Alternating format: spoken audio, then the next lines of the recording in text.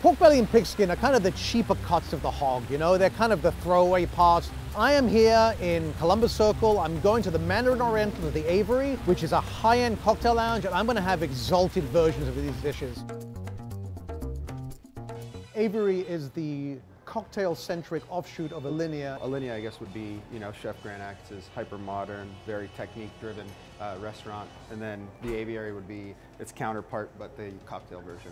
So the same sort of scientific, molecular stuff that's going on with food, you're applying to food, but also to cocktails. Yeah, it's a lot of modern technique. So really breaking down classic techniques, analyzing the science behind it, and then sort of doing it in a more modern way. Exactly. So then tell me about the dish. This is a dish that captured my imagination without me even having tried it. The giant chicharrón is something that the process is actually relatively simple. We take, again, the Berkshire pork belly skin, and we cook it for about 4 hours, just at a soft boil.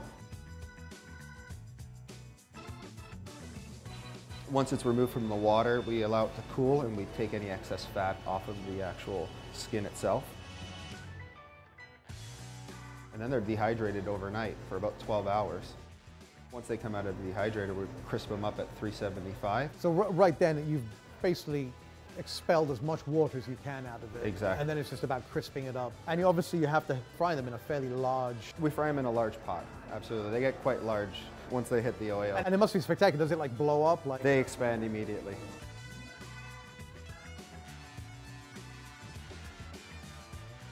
We season it after it comes out of the fryer. Red wine vinegar powder, white wine vinegar powder, and distilled vinegar powder. There's a dip. Presumably that changes over time as well? Yeah, it depends on the flavor profile of what we're currently seasoning it with, but basically with this one we decided on a spicy corn, almost like a play on a hummus, so chips and hummus. So it's a spicy corn polenta with cilantro, Calabrian chili, and a little bit of lime zest as well.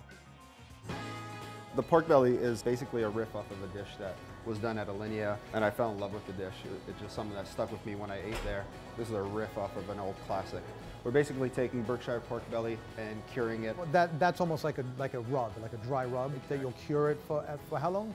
For 8 hours. We then cut into the portions to fit inside our bags that we use to cook it at 85 degrees, and we cook it again for 8.5 hours. In a sous vide? In a sous vide bath. You wouldn't want to eat it in that way, right?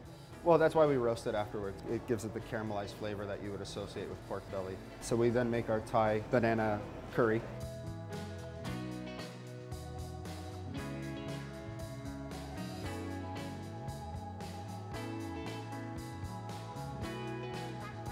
We use a little bit of little flowers to really make it look pretty. So that's really a lot of intricate work putting, it's classic tweezer food, right? A lot of little tweezer work for sure. And then we put our Thai pork belly on top of that. And then it's basically like a sandwich. It's like a sandwich or an iceberg a lettuce wrap. It seems like a very classic Thai flavor profile. Is that what you're really going for? Absolutely. I mean, these are classic Southeast Asian flavors that we, just taking and making it, an Alinea group version or an aviary look to it.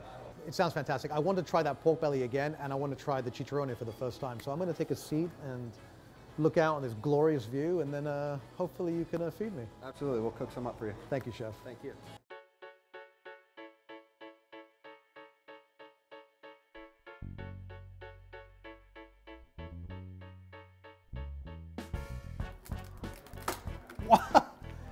Did you hear that? I don't know if it's because we're like in the corner of the building, but literally that was like a shot heard around the dining room. I'm very sorry about that, folks. I'm just making my show here.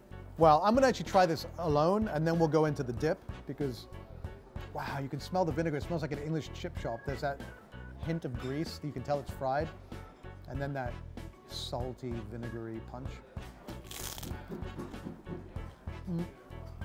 Wow.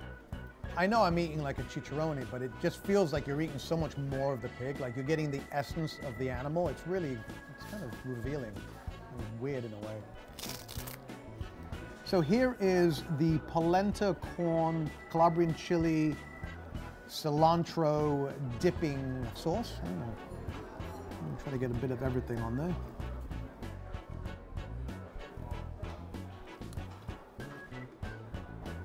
Wow.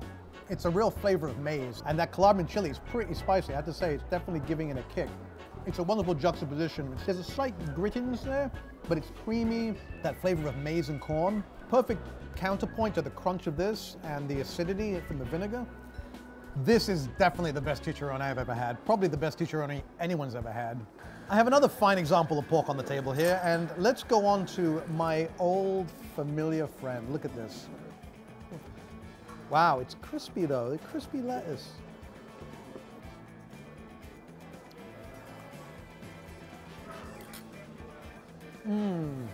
That is such a litany of flavors and textures that it's like hard to quantify, let alone recount. But yeah, it's really like, it's like a wild ride of flavor. It really does take you to so many places. It is a dish that sort of changes every bite you have because there's so many elements, so many components, and you'd think that that would be overwhelming, but here it isn't because there's such clarity to each ingredient, and each ingredient is almost chosen to be calibrated so that it doesn't interfere with the other ones. It's absolutely superb layering of flavors. Maybe the best thing to say is that, like, this is worth coming down here for because it really is the most unique pork belly dish I've ever eaten.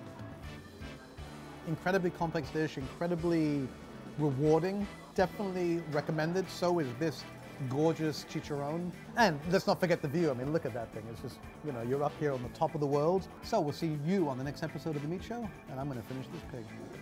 Wow, you could actually just sort of dip it this way, really, if you wanted to, if you were feeling adventurous, right? That's how you should eat it. It's more natural, right?